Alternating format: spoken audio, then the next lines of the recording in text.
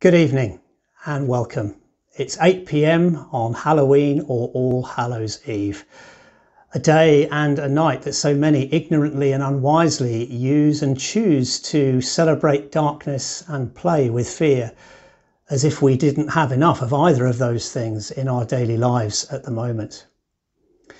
8 months of pandemic that's brought restriction, isolation and sorrow. Riots on the streets of many nations, financial markets in freefall, almost 1.2 million people dead worldwide with winter on its way.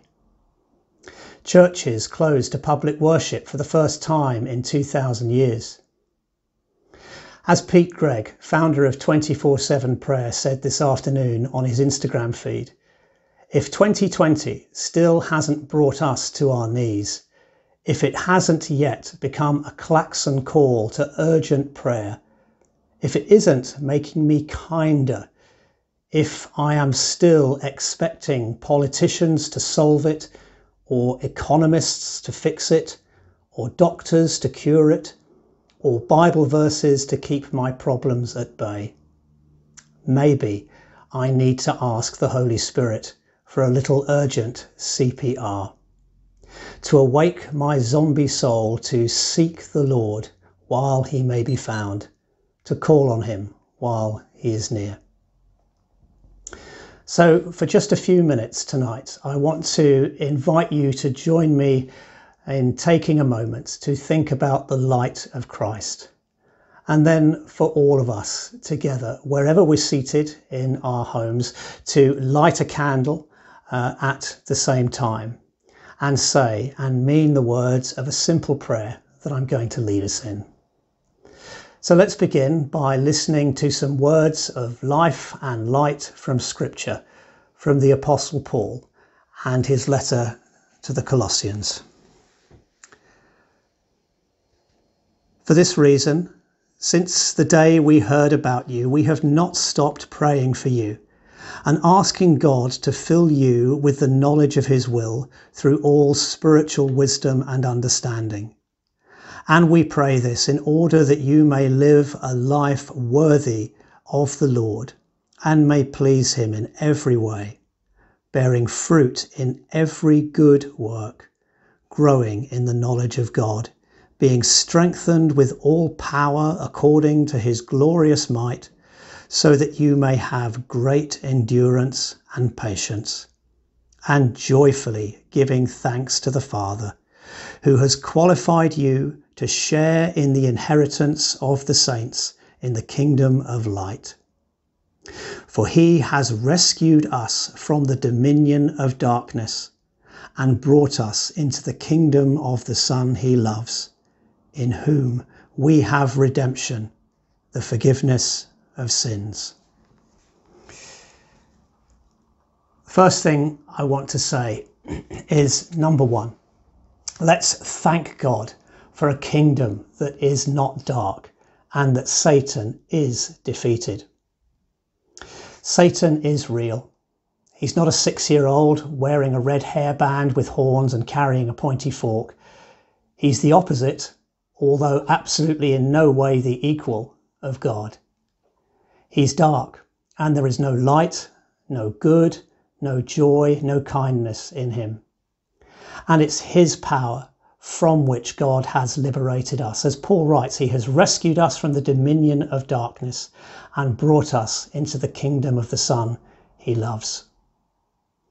So thank God, if you know Jesus, that you have a king who loves you and you've been rescued from one who hates you. You've been rescued through the cross. The only weapon the devil has is to point at your breaking of God's law and demand God's just punishment. But as Paul says in chapter 2 of Colossians, when Christ died, he took it, that's the punishment for law breaking, away, nailing it to the cross, and so he disarmed the powers and authorities of evil. So tonight, let's praise God that in Christ's death, the devil has lost his claim on us and has nothing to accuse us of. Praise God that we belong to the kingdom of light, and that as convincing a liar as the devil is, he is a disarmed loser. Secondly, as his church, let's pray for ourselves to represent Jesus well. Now, we might disagree over some things as Christians of different human traditions, but let's always remember that what unites us as the body of Christ is infinitely greater than what divides us. Jesus said, "The thief," meaning the devil, "comes to steal, kill and destroy, but I have come to give life in all its fullness." So let's not do the devil's work for him in sowing destruction through our words and actions. Instead, let's stand together and speak and give life. Paul prays that we may live a life worthy of the Lord and please him in every way, bearing fruit in every good work. So let's be those who choose to be kind and look out for one another, the least, the last and the lost. Sean Connery, who sadly passed away today, said once, "Love may not make the world go round, but I must admit that it makes the ride worthwhile." So let's represent Jesus well by choosing to love. Now that's all I have to say. So before we light our candles to represent the kingdom of light that Jesus gives us, together let's come into God's presence in prayer. Let's pray. As I enter prayer now, I pause to be still, to breathe slowly, to recenter my scattered senses upon the presence of God. Lord, on this dark October night, in these dark and difficult times, give us the grace to seek your face with love.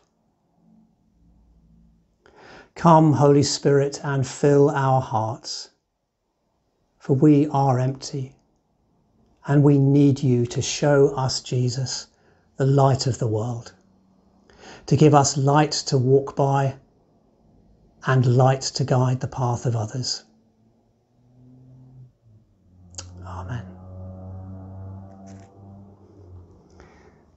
Now I'm going to turn my light out here, and then in a moment together we'll light our candles and we'll pray the words of this prayer on the screen.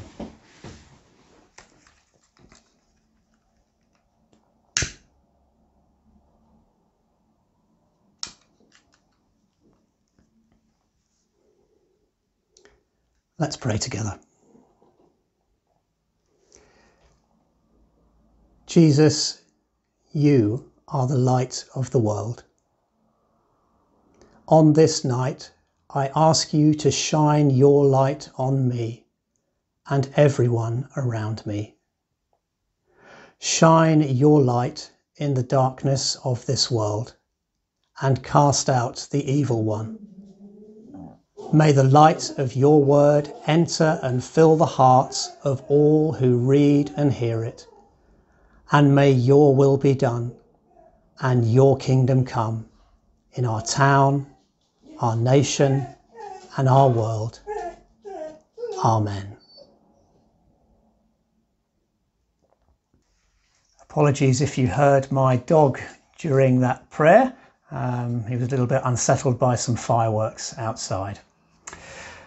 Thank you for joining me tonight. Now, only if it's safe to do so, maybe you'd like to leave your candle burning in a window facing your street outside as a sign of hope to those who pass by. But for now, may God the Father draw you to himself. May God the Son be your constant companion. And may God the Holy Spirit fill your hearts with his light and love. Amen.